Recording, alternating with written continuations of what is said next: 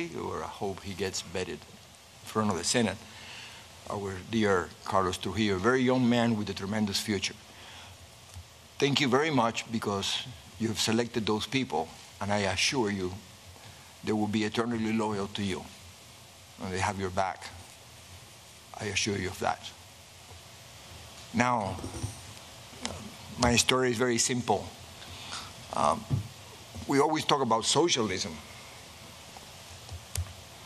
Socialism is nothing but communism during Halloween. There's no such a thing as socialism. America has always been the most socialist country in the world. We're definitely the most generous. Look at the people in this table. Look at our backgrounds. Just think that in 1961, as a 13-year-old, by myself, in my way to Spain, I wasn't even coming here. I arrived in this great country, and almost 60 years later, I'm sitting next to the President of the United States, talking about the American dream, the only country in the world, no other country in the world, that you can start a business from the trunk of your car, and within a very few years, with hard work, commitment, and all the core values that we learn from this very culture of ours, we can become very important to our future. We can become those people who make the next generation better than the one before. This is the only country. Why do you think you had to close the borders? Because everybody in the world wants to come over here. Nobody's ever forced to come over here. We come over here, in my case, because my parents chose that I would not be indoctrinated by the communist country, by the totalitarian country, by the totalitarian regime. They don't educate children. Absolutely not. And this is something that we need to understand.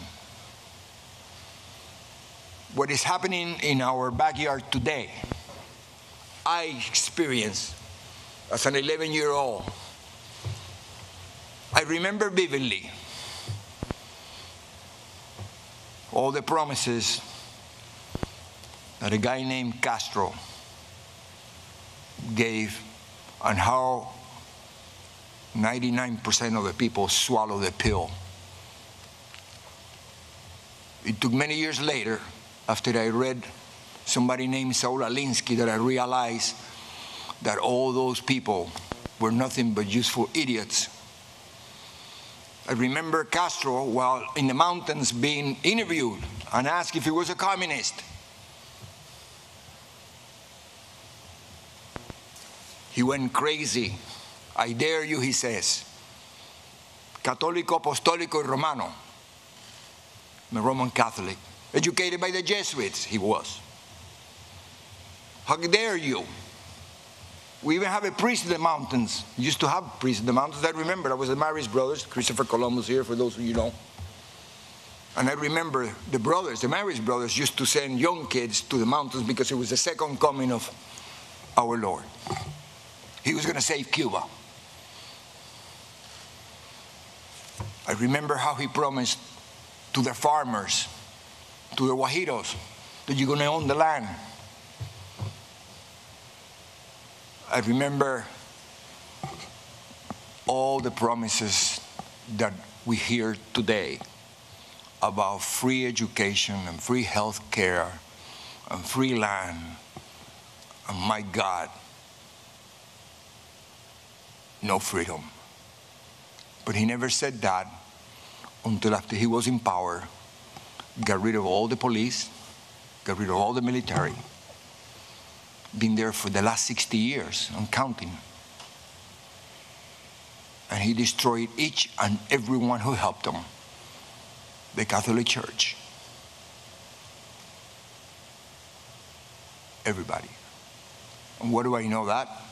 Because I happened to come to this country with the very last 9 cloister nuns from Convento Santa Clara, because he had taken over the convent.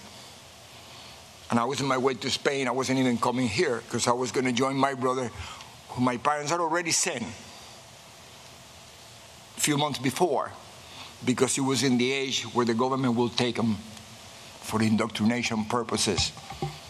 My dad, who had experienced the same thing coming from Spain at the turn of the century, running away not from socialism, communism.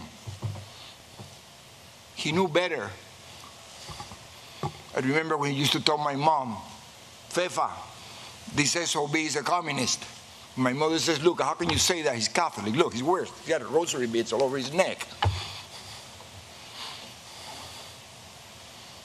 It just so happened that when I was in my way to Spain to meet my brother, I was going to go to the Marist brothers in La Coruña, España. Same brothers here at Christopher Columbus, by the way.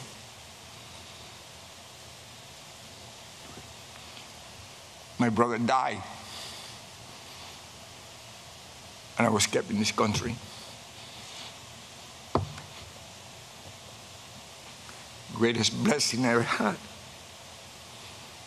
But imagine what happened to mom and dad. One day, you lose both kids. This is a family who had never been involved in politics. My father came at age 18 from Spain, running from communism. By himself, never went back.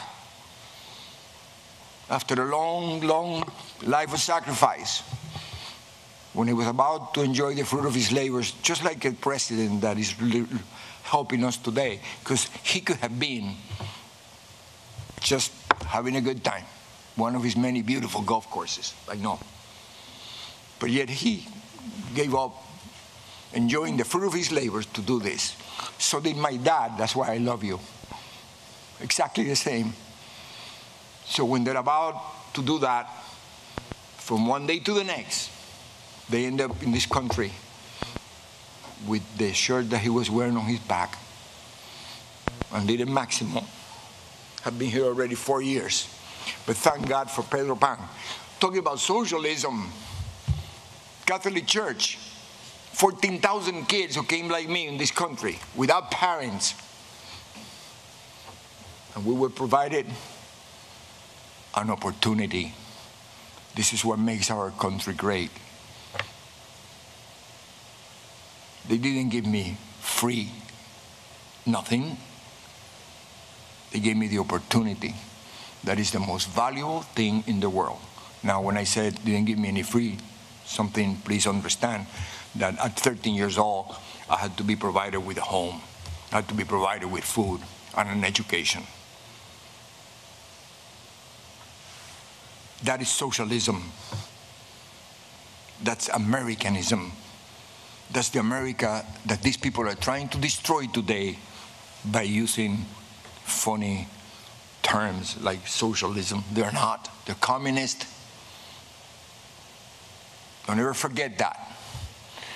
I know our president understands that because he knows. He's been all over the world and you're surrounded with great people, very loyal people. And we have our back. I remember the first time I gave a little speech about something like this, we tell him about I came from Cuba and blah, blah, blah. I remember this was around October 2016. I thought you were a little crazy for the sacrifice you were about to take, but I predicted that we were going to elect you in November and I was going to see you in the White House in January. Thank you very much. Because of the situations right now, I cannot give you a hug otherwise. Thank you very much. And I want to leave you with one last thing. Never forget about my dad, who only had a 6th grade education, but I think he was the greatest philosopher I ever met. He used to tell us how lucky he was because he was able to come from Spain to Cuba. And then he came from Cuba to the United States. And he saw me graduate from college, and that was the biggest prize he ever had. And he said, don't lose this place, because you're not going to be as lucky as me. Because if you lose this place, you have no place to go. So with that, please keep that in mind. And please, people, explain that to our young people who are demonstrating out there. Don't be useful idiots. Please understand what's happening in our countries. See what happens to our parents, and see what is happening to America today. Mr. President, thank you very much. And thank you for your hard work. Thank you very much. And he became one of the most successful men in Florida. So he did. That's the only thing he didn't say. But he did, and he's a great gentleman. Thank you very much. That's very nice. And now that you've cut everyone else down to about 1 minute, we appreciate that. Okay, do you mind? I asked let's that. go. I asked that, you know. Okay, thank you very much. Appreciate it. Thank you, Mr. President. My name is Lourdes Ubieta, and I've been working in the media for over 25 years in Venezuela, Latin America, and the U.S., and I'm an immigrant and the victim of socialism, not once but twice. I was born in Venezuela to exiled Cuban parents who escaped the Castro communist tyranny and made a very successful life in other times, prosperous, but always generous Venezuela.